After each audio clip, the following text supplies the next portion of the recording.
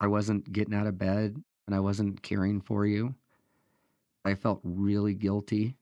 The most important thing to me is to be a good dad to you and your brother and your sister, and I just didn't know how I was gonna be able to do it if I couldn't see. But I started running because I knew it was the only way for me to stay in the right mind. And running was really hard.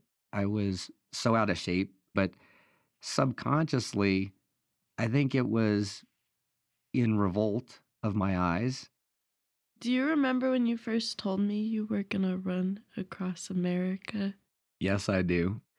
It was 3,063 miles, and I ran 51 and a half miles a day for 59 and a half days. There was a lot of time for self reflection, and my mind started to spiral, and I started to have like some really bad thoughts of, I don't want to be out here. Mhm. And sometimes I would feel forgotten, but you called me every single day like you promised you would. Yes. And that was really important to me, Sophia. Why did you choose to call me every single day? 'Cause I missed you. Just like was like, "I wanna talk to my dad." And that was the way I could. Since you were a little kid, you're always my best guide.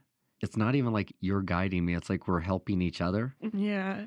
When you take my arm, it's so gentle. I feel so safe, so secure.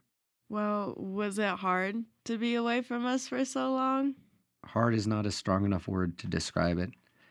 It was like my heart had been ripped out, and I just didn't want to leave you guys. Yeah.